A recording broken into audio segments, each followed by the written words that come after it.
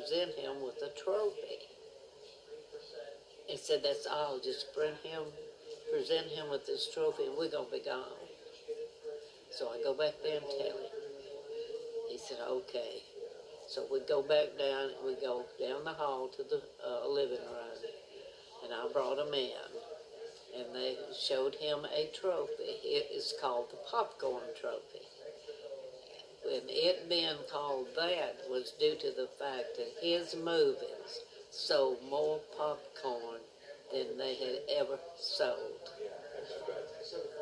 And anyway, we left out to go to Lance's, and I said, Elvis, get your trophy there. He said, I'll get it later. Leave it there. Later, still hadn't come. Guess what? I got the trophy in my